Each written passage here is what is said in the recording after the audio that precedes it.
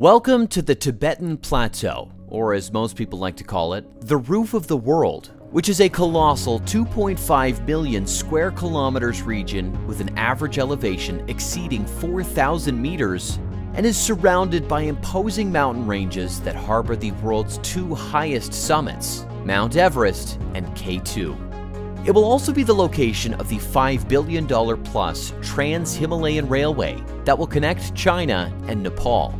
This railway will be like no other ever built, as most of it will consist of long tunnels in the majestic Himalayas mountains and bridges that hover above mountain peaks and clouds.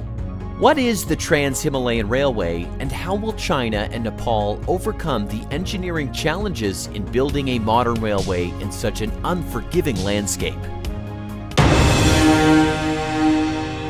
Let's first decipher the reasons behind this intriguing railway. Nepal and the province of Tibet in China are neighbors. Both are famous for their truly mesmerizing, beautiful natural scenery, rich history, and friendly people. However, they are completely separated by the high Himalayas mountains. These imposing mountains simply complicate the movement of people and goods between the two countries. Additionally, Nepal is a landlocked country and can only economically succeed by having uninterrupted access to seaports on the East and South China Seas, oil and gas from Russia and/or Kazakhstan via China, and most importantly, access to the massive Chinese market for both export and import. China also has an interest in a stable and prosperous Nepal and access to Nepal's market, which is one of the fastest growing economies in the world despite widespread poverty. Additionally, China views this railway as a possible future link that can connect to India's railway networks, thus facilitating trade and ties between the two giants. As a result of these three major obvious reasons, the China-Nepal railway line emerged as the solution.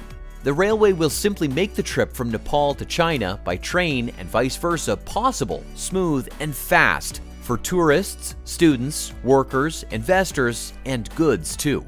But there is a huge problem.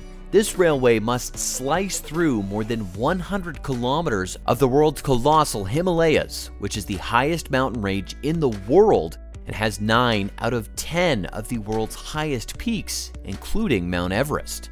These mountains, referred to as the Third Pole, are the source of some of Asia's major rivers and help regulate our planet's climate. It is estimated that this part of the railway will cost as much as $5.5 billion, which China and Nepal will most likely raise via a bonds issuance program. Additionally, China has vowed to provide Nepal with aid that, according to some experts, could amount to as much as $1 billion. In order for Nepal to extend the railway from Kathmandu to the major cities of Pokhara and Lumbini.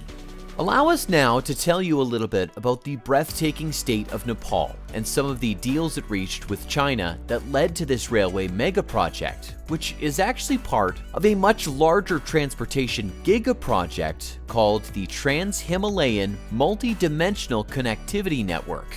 Nepal is about 147,500 square kilometers in size and has a population of 31 million people. Much of the country is located in the Himalayas, but also includes parts of the Indo-Gangetic Plain.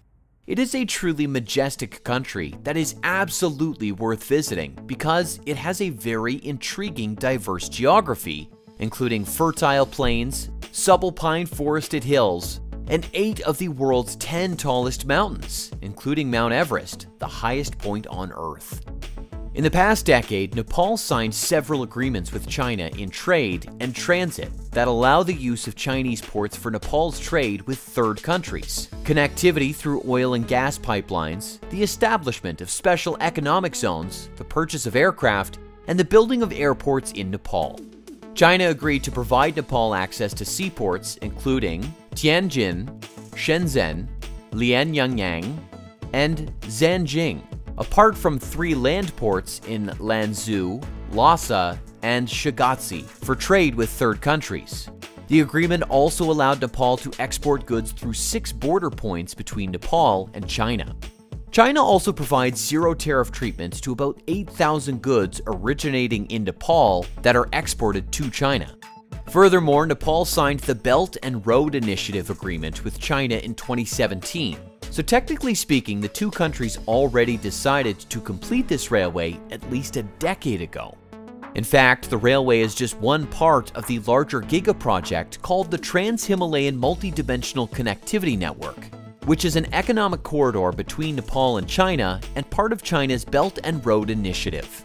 The corridor consists of several transportation infrastructure projects. The flagship infrastructure project is the China-Nepal Railway. It also includes a number of highway projects in Nepal, including the construction of a tunnel road and upgrading the Araniko Highway, which was shut down after the Gorkha earthquake. The Araniko Highway ends at the border of the village of Kudari and the Chinese border crossing of Zhangmu. This border port is the artery for trade between the two nations. The projects also consist of internal improvements to Nepalese transport infrastructure, including serving 3 north-south corridors of the country. Many of these projects are already either complete or under construction. The railway project was delayed because of COVID-19 and recent changes to the plans after new feasibility studies have been conducted.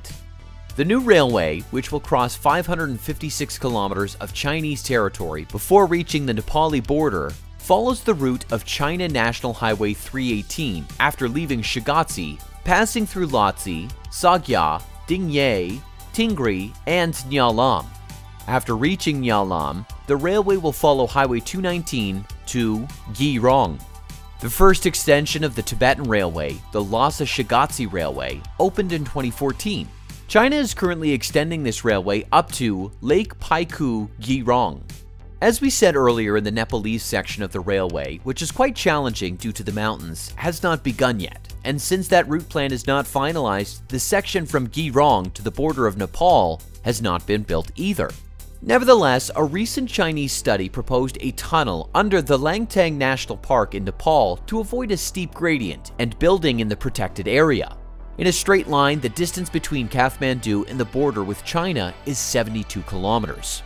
It is expected that as much as 98.5% of the Nepalese section will be bridges or tunnels. There will be 4 stations along the line, with the terminal at Sangku in Kathmandu.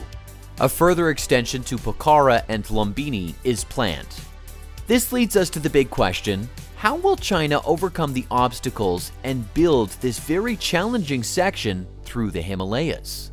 First of all, we do expect China to ace it because it has already conquered similar tough challenges involving the mountainous Tibetan Plateau. For example, it built the high-speed railway from Lhasa to the city of Nyingchi. This railway cost $5.6 billion and involved daring engineering to make the route possible. The Lhasa-Nyingchi line sees 90% of the route sitting at altitudes higher than 3,000 meters above sea level as it traverses through mountain tunnels, bridges, and archways. It features 47 tunnels and 121 bridges, which make up 75% of the entire route. The line also includes a 525-meter-long Zhangmu Railway Bridge, making it the largest and highest arch bridge in the world. Believe it or not, the highest section of the rail line stands over 5,100 meters above sea level, a record height for any electrified railway in the world. The train carriages were designed for high altitudes and are equipped with an automated oxygen supply system, ensuring that oxygen levels are kept at 23.6% at all times. The train's windows also have unique design features, such as UV-resistant glass. This special layer of glass has been designed to withstand the region's high UV levels, which are present in higher altitudes.